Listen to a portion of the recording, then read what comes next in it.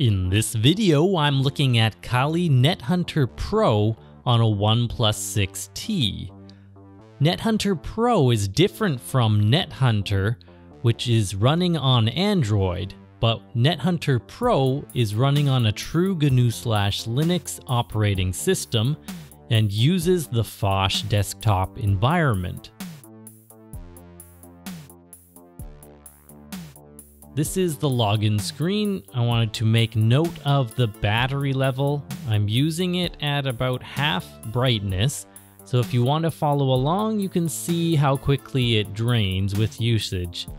Although this is not a proper battery test, you might get a slight idea. So first, a system overview of Nethunter Pro. Here is the main screen on the Phosh environment, and there are a few things to note, including the default apps and the apps that are available as mobile apps, which you can see here.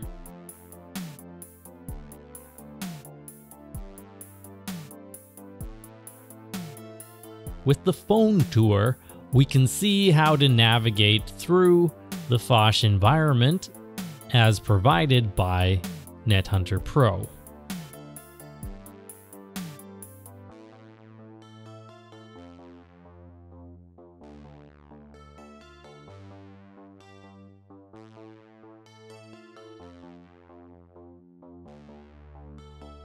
There are also special mobile settings which will give you additional things in the quick settings menu.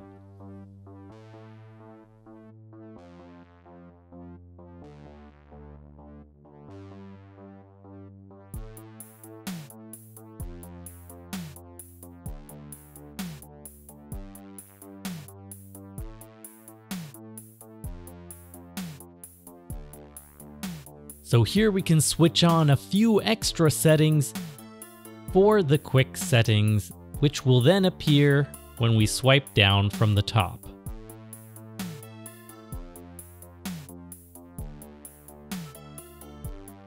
At its current state, most of these work, however, the night light does not work.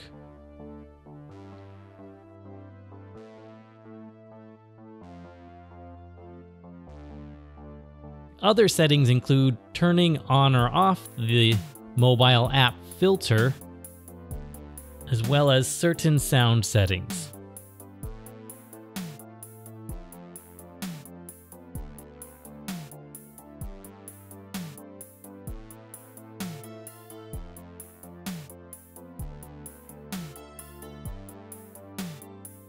There are additional lock screen settings where you can adjust for the notifications.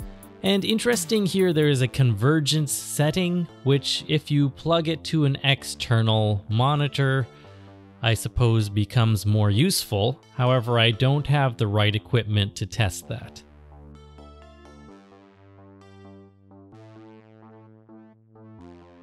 Nor do I have sensors to plug in.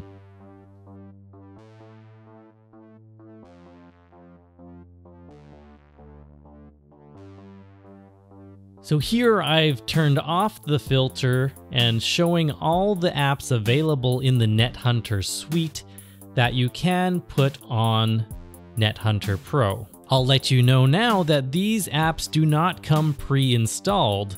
In fact, none of the Nethunter apps come pre-installed, which I thought was a little bit strange. Later in the video, I'll show you how you can install these so you can use Kali-Nethunter Pro as Kali-Linux was intended.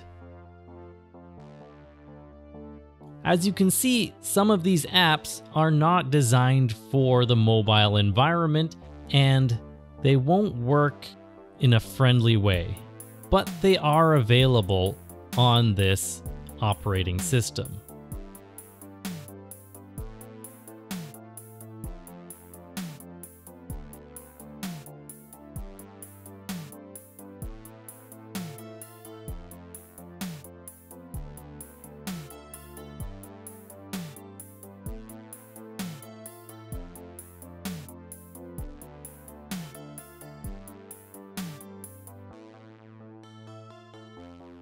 A lot of the Kali-Linux applications are actually terminal-based apps. So using the terminal or the console here will allow you to access these apps and use them properly.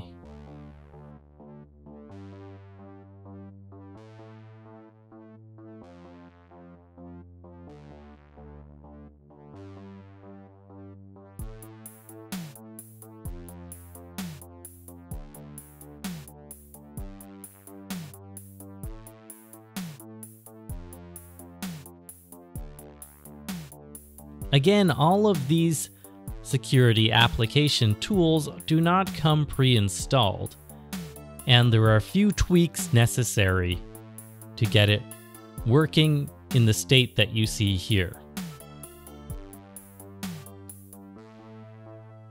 I have installed the full Nethunter Suite, but after doing so, I noticed that it kind of broke some of these default things like calls and SMS. So even with the SIM card in, I was unable to get sound to come through the calls, and when browsing websites, I also did not get sound coming through, even when adjusting the sound settings.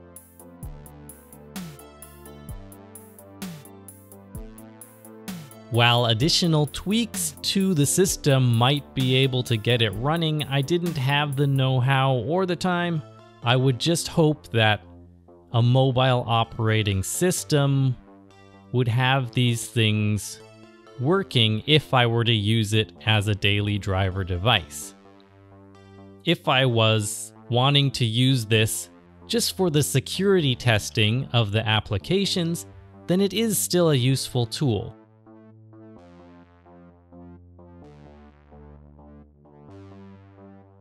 In this section, we're looking at the initial setup of Kali-Nethunter Pro. So this is before installing any of the additional packages. Again, we're starting at 100% battery life and on 50% brightness. So if you want to check that out, you can see how that's going along. So here we can see the power supply information, and we are at 50% brightness again.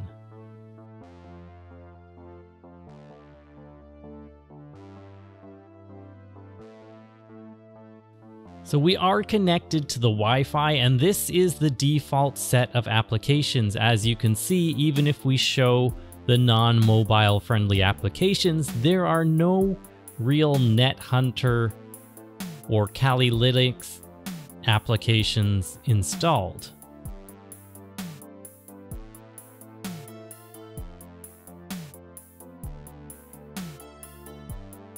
So if we open the console and we try to update our packages,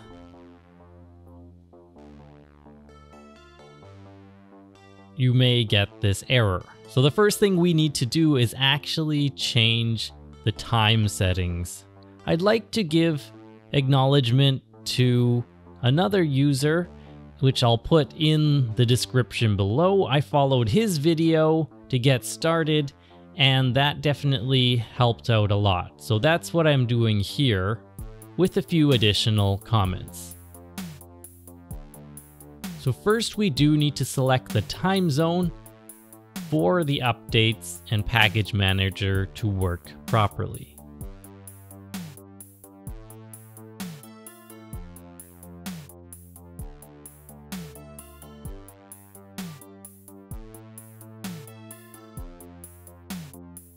Now that the time has changed, we can go back to the console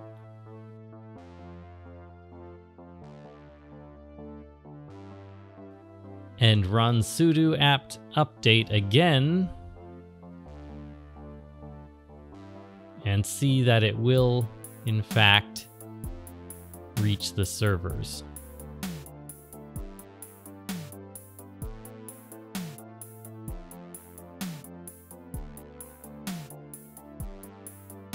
Even though all packages are up to date, I'm going to run the upgrade command anyway.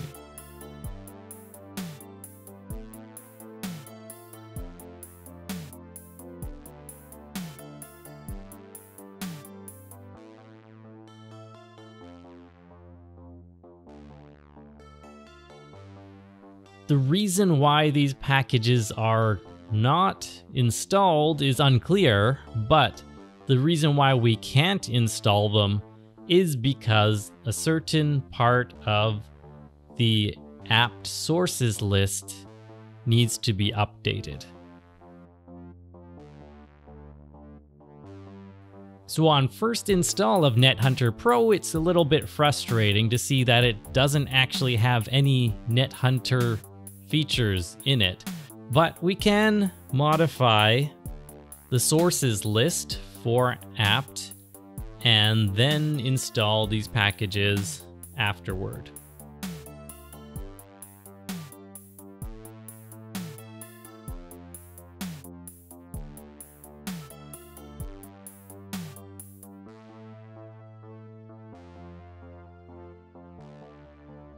So here we are indeed running kali-linux-nethunter, but there are no Kali applications installed.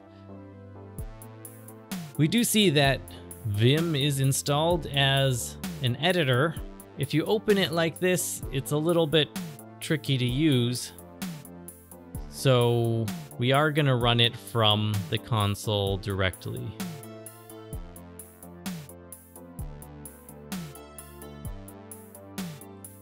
So sudo vim, and then the sources for apt are located here.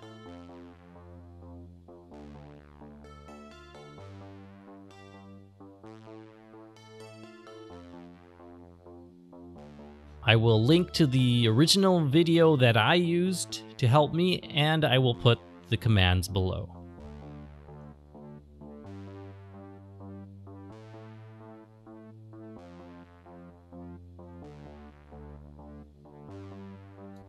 So this is where we have to edit the line, or add to it rather. So where it says non-free firmware, we also want this to be able to access the non-free repositories.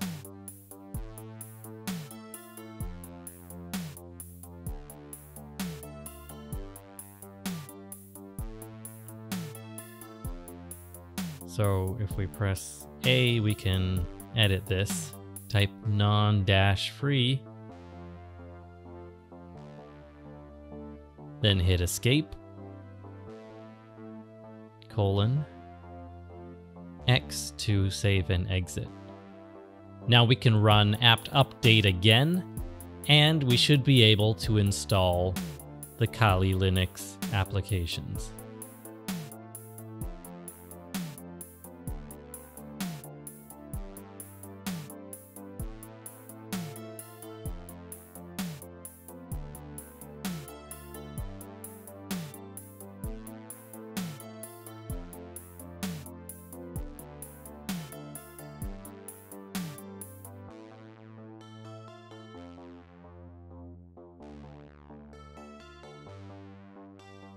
So instead of having to install each application individually, we can install the full Nethunter Suite. However, as mentioned earlier in the video, it might break the system in terms of sound or other mobile features.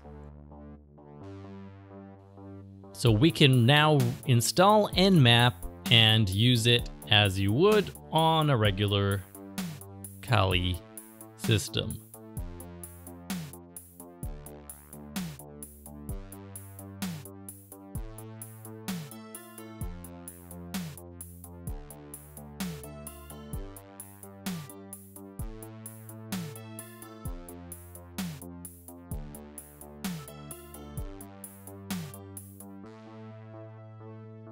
So to install the full Nethunter Suite, we install the package through the console.